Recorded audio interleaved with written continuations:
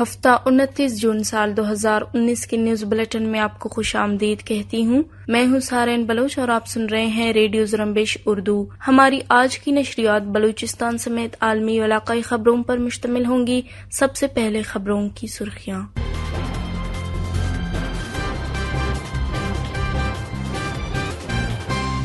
Baloch national movement کے مرکزی رہنما ڈاکٹر دین محمد کی جبری گمشدگی کو 10 سال مکمل ہونے پر اہل خانہ کا پریس کانفرنس، جبکہ BNM کی طرف سے پریس ریلیز جاری۔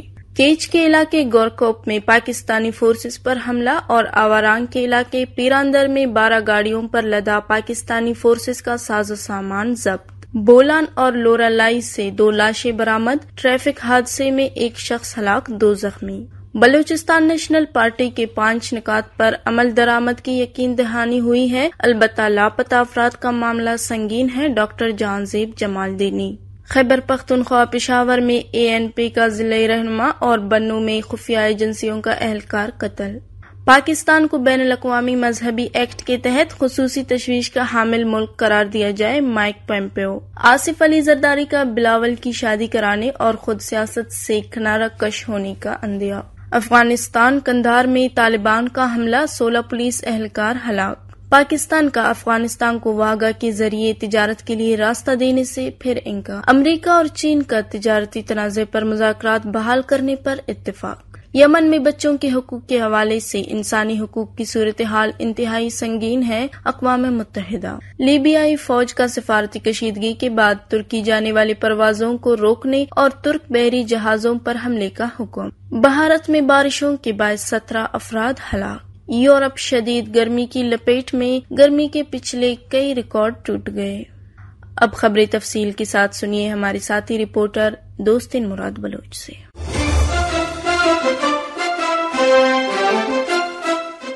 بلوچ نیشنل موومنٹ کے رہنما ڈاکٹر دین محمد بلوچ کے جبری گمشدگی کو 10 سال کا عرصہ مکمل ہونے پر ان کے لواحقین نے کوئٹہ پریس کلب کے سامنے voice for Baloch missing persons کے احتجاجی کیمپ میں پریس کانفرنس کی ہے۔ پریس کانفرنس سے خطاب کرتے ہوئے لواحقین کا کہنا تھا کہ آج سے ٹھیک 10 سال قبل 28 جون 2009 کو ڈاکٹر دین محمد بلوچ کو رورل ہیلتھ سینٹر اورناچ سے رات کی تاریکی میں ان کے رہائشی کوارٹر سے مسلح افراد اٹھا کر لے گئے تھے۔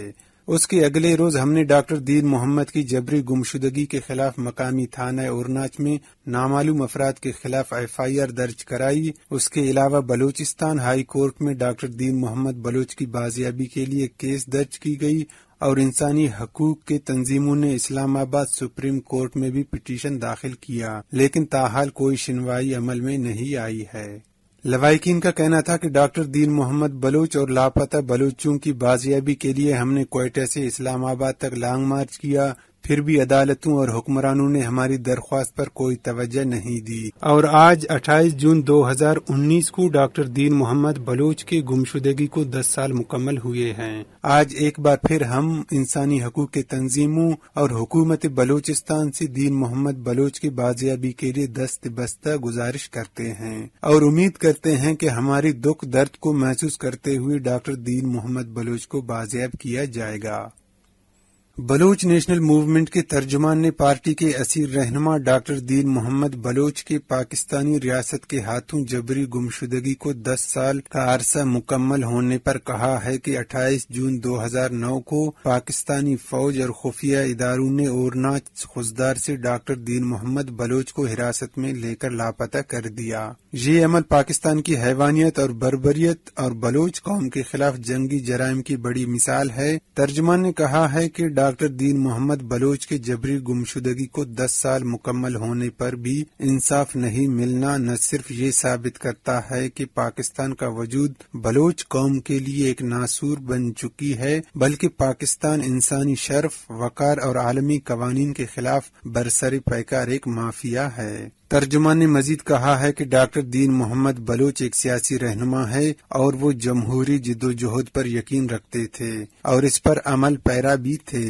سیاست کے علاوہ وہ ایک ماہر ڈاکٹر اور ہر دل عزیز انسان ہیں، لیکن پاکستان ڈاکٹر دین محمد صاحب کے سیاست اور سیاسی عمل سے اتنے خائف تھے کہ انہوں نے ڈاکٹر صاحب کو راستے سے ہٹانے کے لیے یہ غیر انسانی راستہ اختیار کیا۔ نہ صرف ڈاکٹر دین محمد صاحب کے ساتھ یہ ظلم روا رکھا بلکہ تمام لاپتہ افراد کے خاندانوں کی طرح ان کے خاندان کو بھی ناقابل بیان اذیت سے دوچار کر دیا گیا ہے۔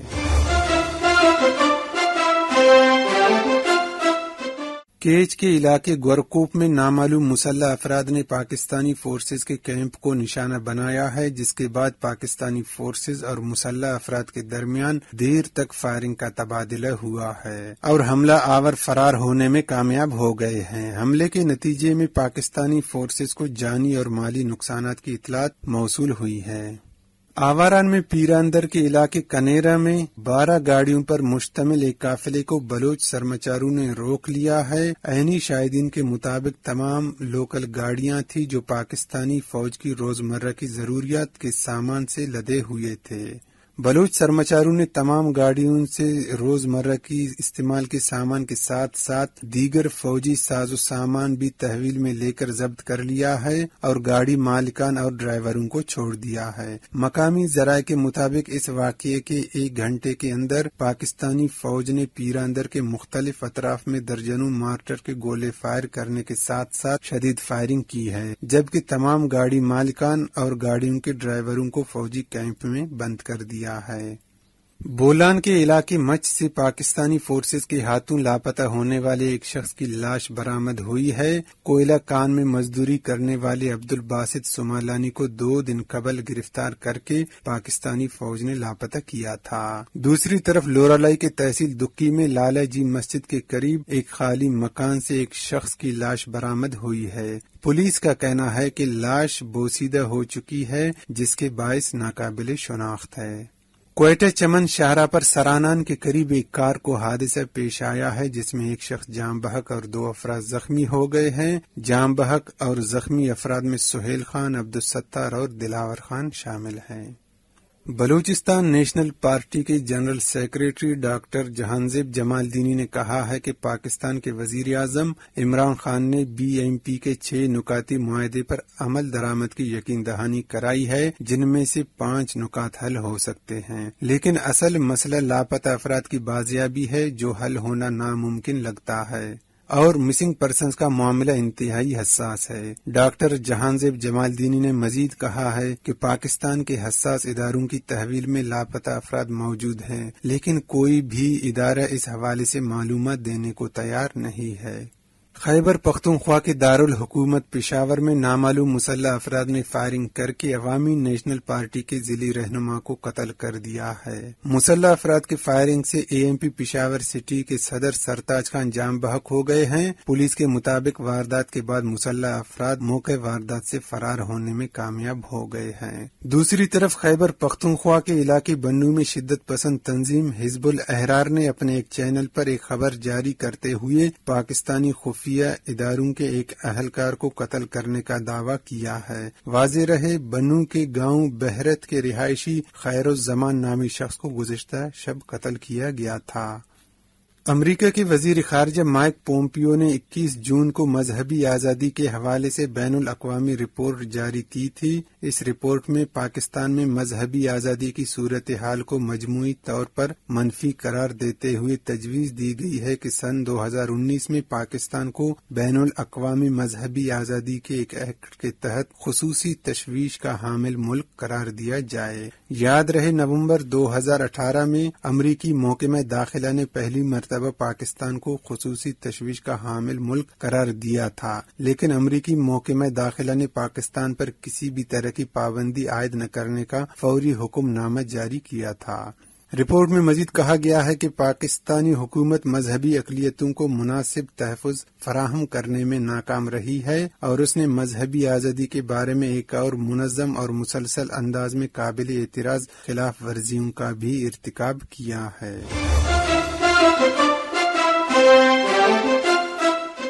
سابق صدر پاکستان آصف علی زرداری نے کہا ہے کہ ان کا بیٹا بلاول شادی کے لیے مان گیا ہے اور اب لڑکی ڈھونڈنی ہے، لیکن بلاول کے پاس وقت نہیں ہے، اس لیے لڑکی ڈھونڈنے کا کام انہیں ہی کرنا پڑے گا۔ سابق صدر آصف علی زرداری نے بلاول بھٹو کی سیاسی محاذ سنبھالنے کے بعد اپنی سیاست سے ریٹائرمنٹ کے فیصلے سے بھی صحافیوں کو آگاہ کرتے ہوئے کہا ہے کہ بلاول نے سیاسی محاذ مکمل طور پر سنبھال لیا ہے، جس کے بعد وہ اب خود آرام کرنا اور اپنی زمین پر بیٹھنا چاہتے ہیں۔ افغانستان کے جنوبی صوبے قندھار میں طالبان کے ایک حملے میں 16 پولیس اہلکار ہلاک ہو گئے ہیں۔ پولیس اہلکار قندھار صوبے کے ضلع تخت پل کے میلید کے علاقے میں ایک چیک پوسٹ پر حملے کے نتیجے میں مارے گئے ہیں۔ دوسری طرف طالبان نے دعویٰ کیا ہے کہ انہوں نے حملے میں 20 اہلکاروں کو ہلاک، جبکہ پولیس کی فائرنگ سے حملے میں ایک طالبان بھی مارا گیا ہے۔ افغان صدر کے حالیہ دورہ پاکستان کے دوران پاکستان نے ایک مرتبہ پھر افغانستان کو واگا بارڈر سے انڈین اشیاء لانے کی اجازت دینے سے انکار کر دیا ہے، جبکہ دوسری طرف پاکستان نے بلوچستان گوادر پورٹ کے ذریعے اشیاء درآمد کرنے کی پیشکش کی ہے، اور دو طرفہ تجارت کے فروغ اور بڑی تیزی سے انٹرا ٹریڈ کم ہونے کی وجوہات کو روکنے کے لیے افغانستان سے پاکستان کی مصنوعات کی منفی لسٹ اور پاکستان افغانستان ٹرانزٹ ٹریڈ کو ازسرنو جائزہ لینے کا مطالبہ کر دیا ہے۔ امریکہ اور چین نے اس بات پر اتفاق کر لیا ہے کہ دونوں ممالک تجارتی تنازع کے خاتمے کے لیے مذاکراتی عمل دوبارہ شروع کریں گے، اور مذاکراتی عمل کے دوران امریکہ چینی مصنوعات پر اضافی ٹیکس نہیں لگائے گا۔ چین کی سرکاری خبر رساں ASE ینہوا کے مطابق G20 سربراہی اجلاس کے دوران امریکی صدر ڈونلڈ ٹرمپ اور چینی صدر کی ملاقات کے بعد دونوں ممالک نے مذاکرات شروع کرنے پر اتفاق کر لیا ہے۔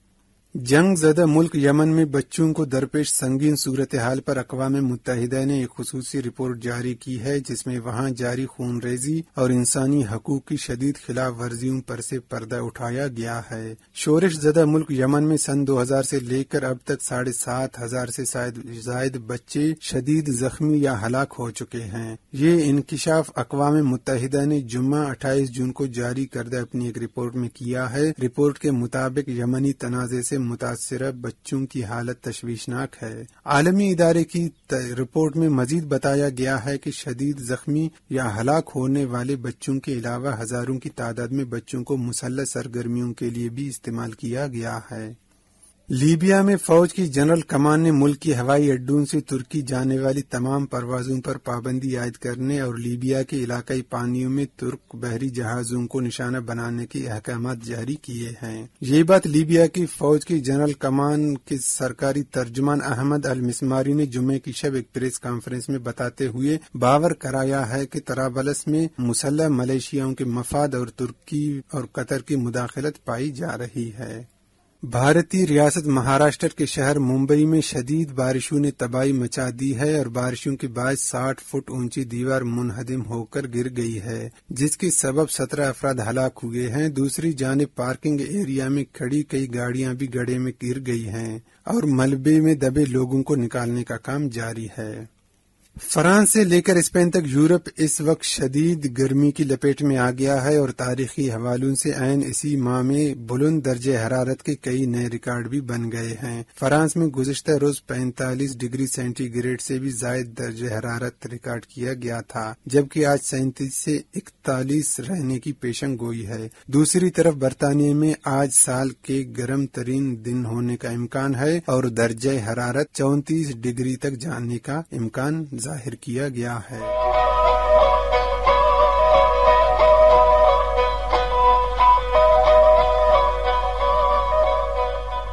آج کی نشریات کا یہیں پر اختتام ہوتا ہے۔ کل تک کے لیے اجازت دیجیے۔